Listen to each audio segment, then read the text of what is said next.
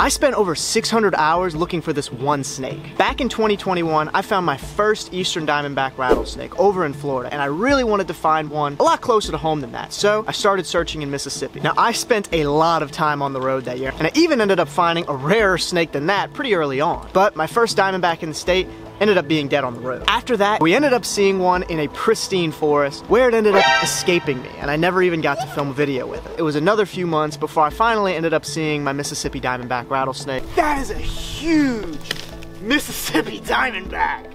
Diamondback rattlesnakes are one of my favorite snake species, which is why